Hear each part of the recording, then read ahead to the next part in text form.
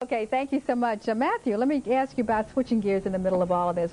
I talked to you earlier on. Let me just say something. If Mr. Batchelor's parents are watching, your son's doing a great job. Well, you said that. And he's a professional, and I'm sure he'll come back tomorrow.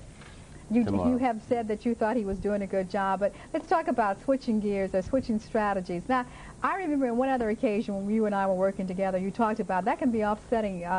One, when you sit down and you're going down, you said the broader the better to some extent.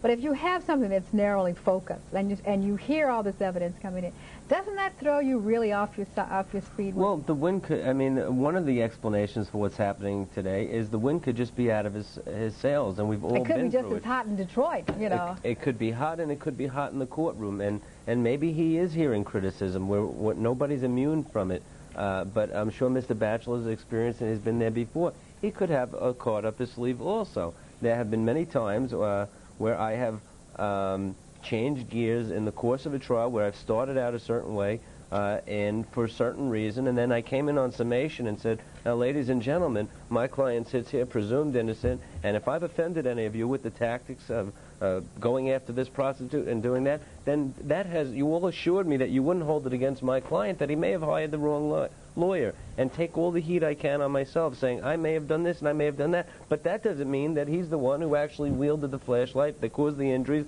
that led to Malice Green's death, and so on and so forth. So there may be a method to the madness. There may be a reason for the switch. We don't know. I don't know enough about these attorneys and their tactics, but we're playing many chess games at once. You got two juries deciding two different cases, one judge deciding a third case.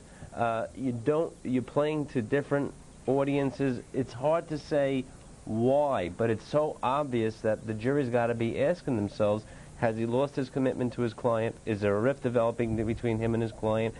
Or is he simply just out of wind? Well, also the fact that you talked about the different jurors. We have seen, for the most part, I can't think of any occasion when the judges said, all right, the Nevers jury, you're excused, or the Butson's jury, you're excused. I think in the opening it might have been a little bit different. But does that strike you as being strange here, or the fact that everything at this point makes sense being done together? Well, the only time you're going to really see one jury excused as opposed to another, the major time, is when a statement from one defendant may be offered incriminating against the other, or when one defendant takes the stand, and so on and so forth. So it's unusual, but this judge is running a tight courtroom. He's already threatened to lock up two different people. He's running this thing as quickly as he can and as expeditiously as he can, and he's doing a great job of saving what we call judicial economy. He wants this trial done, he wants it done right, and he's not going to just dismiss one jury and make a circus out of it unless it absolutely has to be done. Necessary.